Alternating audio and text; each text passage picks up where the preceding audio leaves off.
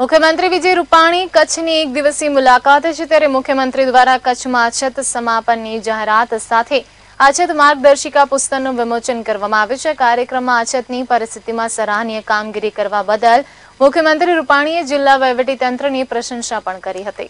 ભુજ સ્થિત કલેક્ટર કચેરીમાં અધિકારીઓ સાથે બેઠક યોજી હતી। સાથે કચ્છના વહીવટીતંત્ર દ્વારા અછત માર્ગદર્શિકા પુસ્તક તૈયાર કરાયું છે, જેનું મુખ્યમંત્રી વિજય રૂપાણીના હસ્તે વિમોચન કરાયું હતું।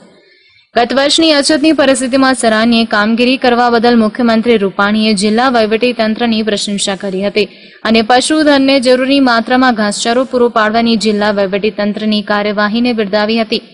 મુખ્યમંત્રીએ 121 ચેક ડેમો બનાવવા બદલ સમગ્ર જિલ્લા વહીવટીતંત્રની સરાહના કરી છે। ઉલ્લેખનીય છે કે મનરેગા યોજના અન્વયે ચાલુ વર્ષે 121 ચેક ડેમો બનાવાયા છે। તેમાં તમામ ચાલુ વર્ષના વરસાદથી ભરાઈ ગયા છે અને કચ્છની જનતાની લાગણી સાથે જોડાયેલા હમીરસર તળાવ અને રુદ્રમાતા ડેમને નર્મદા નીરથી ભરવાની રાજ્ય સરકારની વિચારણા મુખ્યમંત્રીએ આ બેઠકમાં દોહરાવી હતી।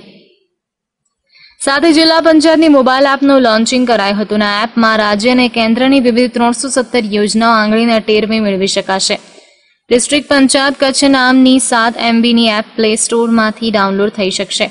પત્રકારો સાથેની વાતચીત દરમિયાન કચ્છમાં હાઈ એલર્ટ બાબતે જણાવ્યું કે કચ્છની સાથે ગુજરાત પણ એલર્ટ છે। કોઈપણ અનિચ્છનીય ઘટના ન બને તે માટે સરકારે યોગ્ય પગલાં લીધા છે। કૌશિક છા સાથે લાઈવ ગુજરાત ન્યૂઝ કચ્છ।